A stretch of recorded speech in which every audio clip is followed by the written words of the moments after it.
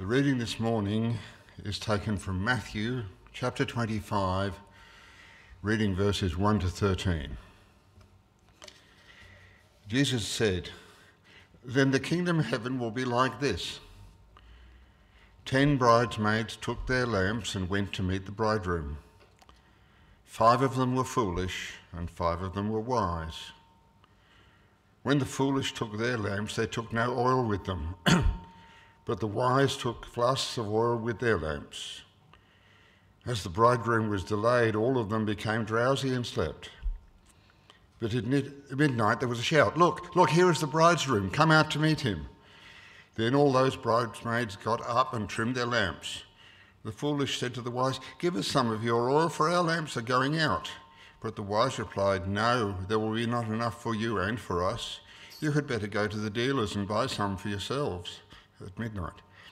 And while they went to buy it, the bridegroom came, and those who were ready went with him into the wedding banquet, and the door was shut. Later the other bridesmaids came also, saying, 'Lord, Lord, open to us.' But he replied, 'Truly I tell you, I do not know you. Keep awake, therefore, for you know neither the day nor the hour. For the word of God in Scripture, for the word of God among us, for the word of God within us, we give thanks.'"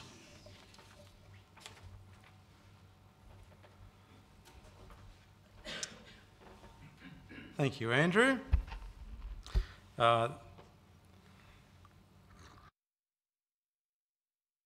There's someone among you who most Sundays meets me on the way out and says, I'm always interested to see what you're going to do with the passage of Scripture. I'm interested to see myself actually today where we're going. Look, it's an odd parable. All right, what we've just read is a teaching. It comes to us in the book of Matthew. It's an odd parable. It's full of cultural content that I don't think we will ever get. Culture and time have probably taken away a lot of the things that we might fully understand. It does not transpose well for us today to just read it literally, and to only read it literally is doing yourself a disservice.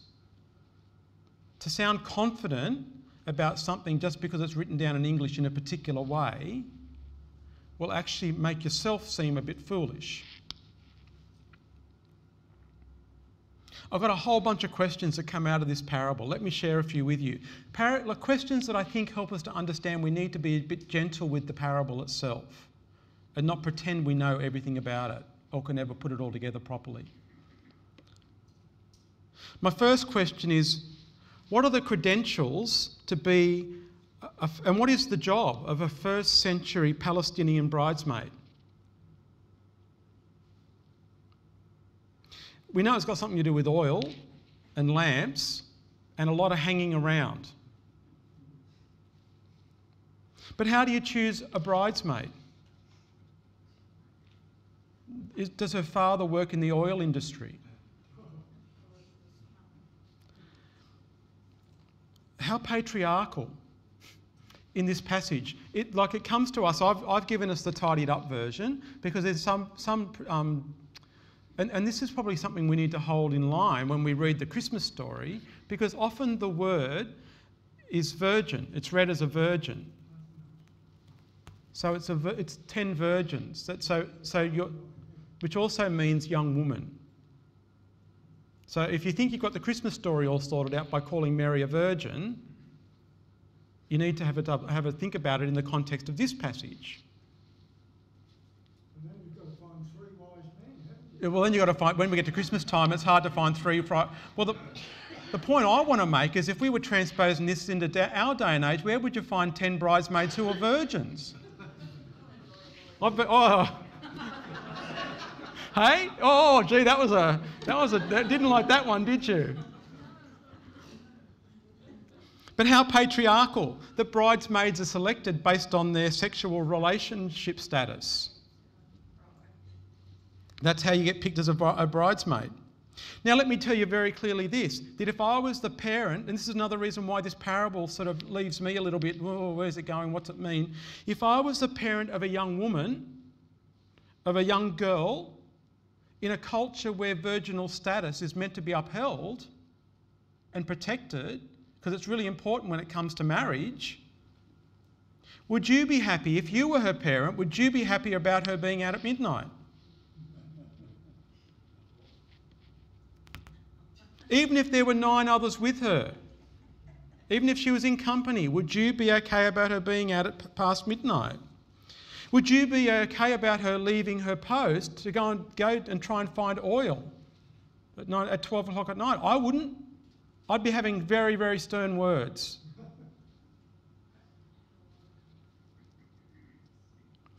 Let me put it this way too. Let me ask you this question. What's the job of a bridesmaid? In first century, it's hard to understand because it seems to be that the bridesmaid's job is to tend to the groom. Wasn't it the case that the bridesmaids used to go to the groom's house and then accompany the groom to the bride? Well, that seems to be the job. That's right. So who's looking after the bride? If they're a bridesmaid, what's the job of a bride? See, this is what I'm trying to say. That there's 3 wise men looking after the bride. Yeah. I think that's enough from you, Ron. Just trying to bring some extra this. Yeah, thank you. Yeah, you're doing well. But can you see this? Can you see the fancifulness of some parts of this story? Even in its own time being told, there must have been some things where the listener would have been going, "Wait up a second." So who looks after the bride? We still don't. I don't know. We don't have an answer for that. The best man looks after the bride. Well, I don't even want to leave her in his company either. Not in their culture, like probably in their. That's why the story doesn't make. And why is the bride not even mentioned in this story? It sounds like actually, my daughter just got married about 10 days ago, and one of the standing jokes was that we kept saying about her husband's name is Scott, and we kept saying, "Thanks for being here at Scott's big day," you know, like it's the groom's big day.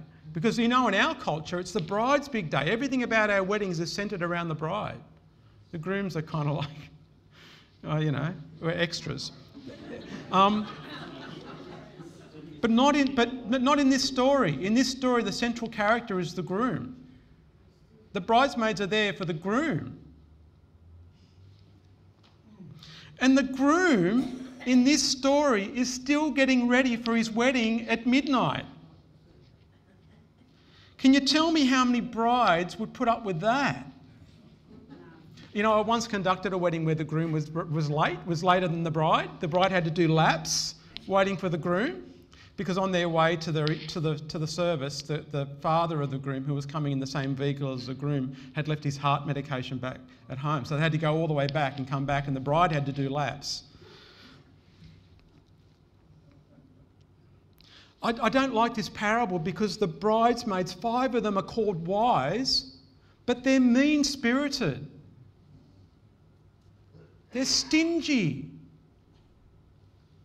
They've got plenty of oil and they don't share. I don't get it. Because so many of our other teachings, even from this same gospel, teach us about the compassion, about gratitude and about generosity. So why are we getting this parable? And what are we to make of it? And apart from that, let me ask another question. Who's selling oil at midnight? As Andrew pointed out as he was reading it. Who's selling oil? Pardon, sorry? 24/7 you reckon was there, and yeah, that's right. Who's selling oil at midnight? And how many bridesmaids, young women, are carrying enough money to buy oil? See, I've got a lot of... If you missed that at home, Ron's now making a cultural reference to Midnight Oil, the band. I'm impressed you know who they are, Ron.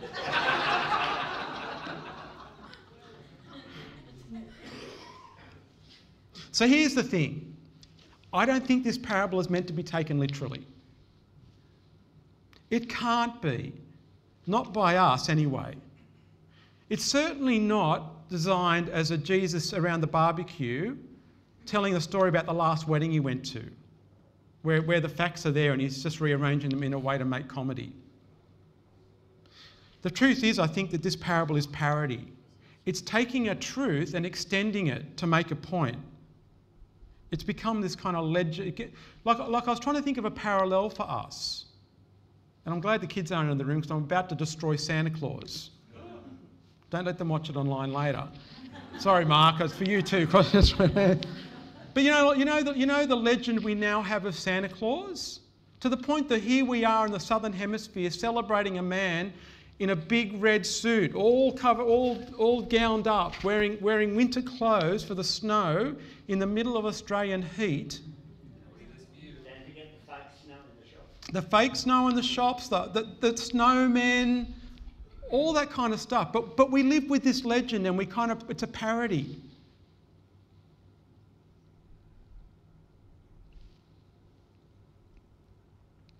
And I think in many ways we've lost the point of Christmas. But there is a point there that Santa Claus is trying to help us to understand, I think, about the generosity and sharing around Christmas. But we've lost it. So what is the point? I'll stop trying to be funny and I'll actually try and get to a point here. And there's no surprises here, I don't think. You've probably heard this parable preached on a number of times. I'm just coming at it a bit from a different angle. So what is the point? I actually think what's going on in this parable and why we have it as we do is that it's a parable that's unique to the book of Matthew. You won't find it in Mark, you won't find it in Luke. You won't find it in John. Of all the Gospels, this one sits on its own.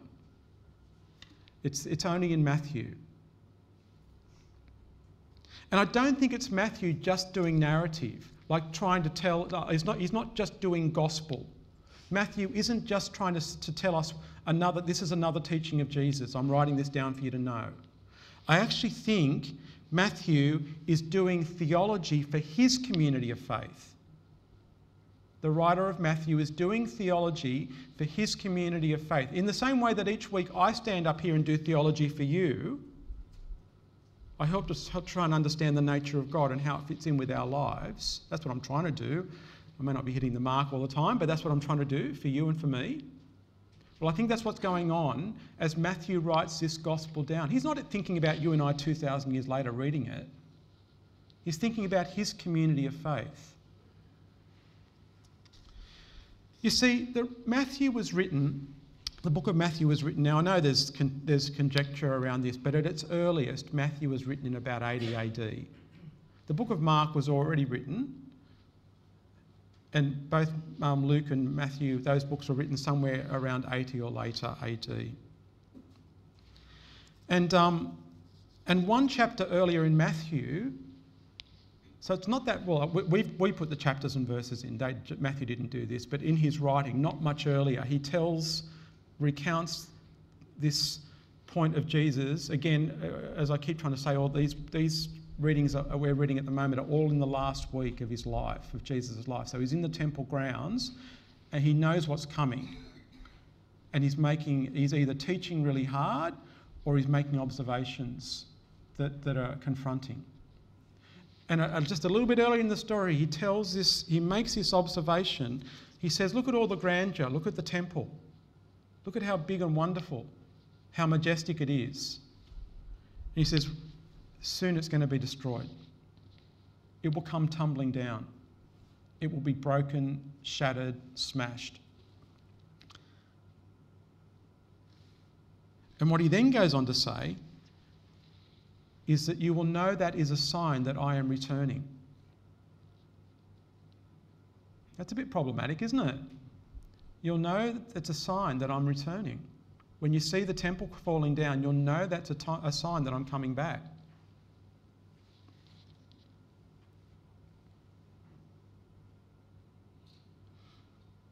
So here we are 10 years later, Matthew's writing his gospel and Jesus still hasn't returned.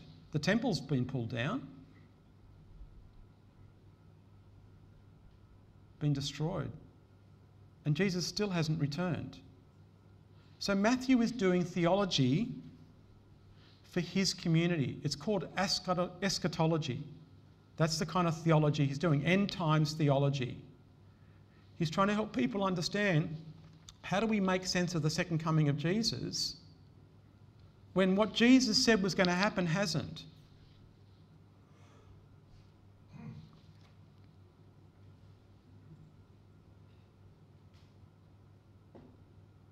Because here we are 2,000 years later, and this is where the relevance is for us. We're 2,000 years later, and Jesus, as far as we know, still hasn't returned. So it's kind of relevant for us too. And one thing I've learned, even in my short lifetime, long lifetime, in my time on earth, is that you look like a fool when you think you know when Jesus is returning. You name a date and you look like an idiot. And the other thing I've learned,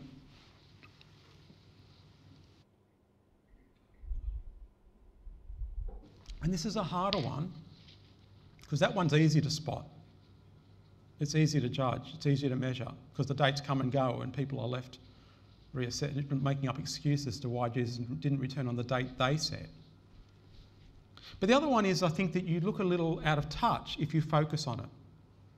So when we focus on the second coming of Jesus, we start to look a little out of touch to the people around us. So what do we do with it? What does Matthew do with it? Let's go back to that question. What does Matthew do? I just want to say very clearly, I've said when you focus on it. I'm not saying that there is no second coming of Jesus. I'm not trying to say that I don't hold to some sense of, I hope for this time when the earth is, when we are restored and renewed, and when there's the new heaven and the new earth. I'm not saying I don't hold to that kind of stuff at all. I'm just trying to say I'm very careful with it, and I don't focus on it. It's not my central vision. Let God deal with that, is my view. So what does Matthew do with it? How does Matthew say to his community, Jesus said that the Messiah, he said he's going to return, and he hasn't, 10 years later, 20 years later, if you believe in a later writing of Matthew. Even if you believe in later than that, it's some period after, and Jesus still hasn't returned. So what Matthew does, now again, I don't know how much basis of this is in the actual words of Jesus. I don't doubt that Jesus told some sort of a story like this. But what Matthew does is he tells a parable. He highlights a parable about a dawdling groom. You know he's coming. He's got a wedding feast to be at, so you know he's coming. But when? How will we know when the groom is ready? What do we do while we wait? What do we do in the meantime?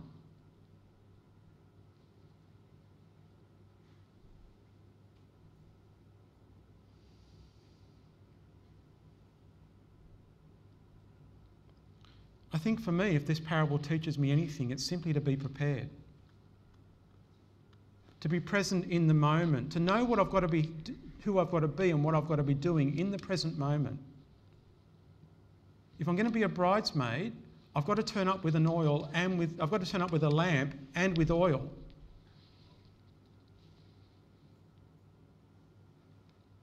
So in other words, be who you're meant to be.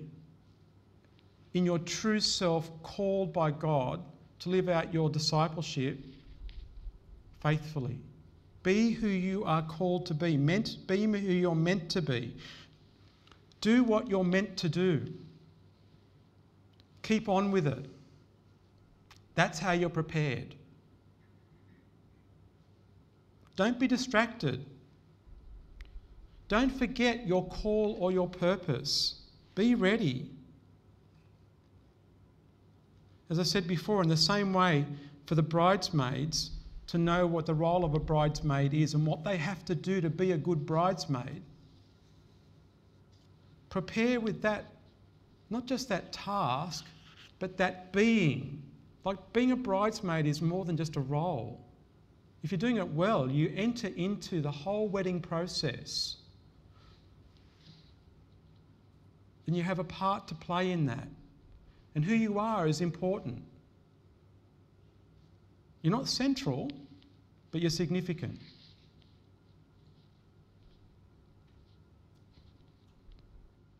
So prepare with that in mind. Ready yourself for it. Get on with it. And know that the groom will come.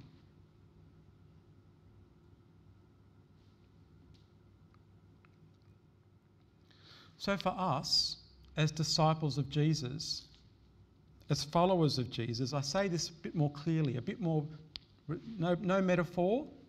I'm saying this straight. For you and me, when we call ourselves disciples, if we say we're trying to follow Jesus, the one who brings life,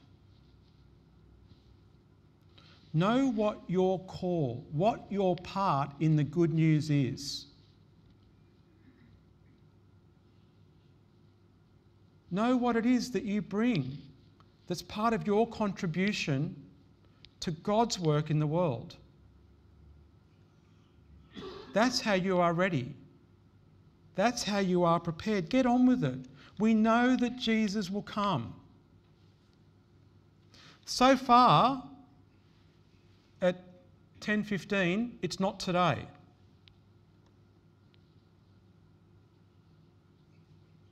But Jesus will come.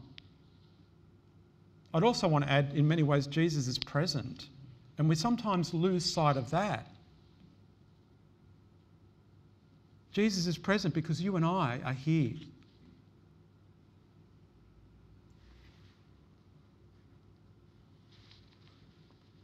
But Jesus is coming. Jesus will come. How do we be ready? How do we be prepared? Hear the call of God that draws you into this space where your contribution is valuable. Your part in God's purposes is invaluable. And get on with that. That's how you're ready.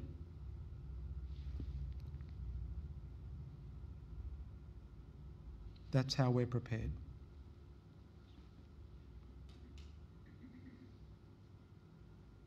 Amen.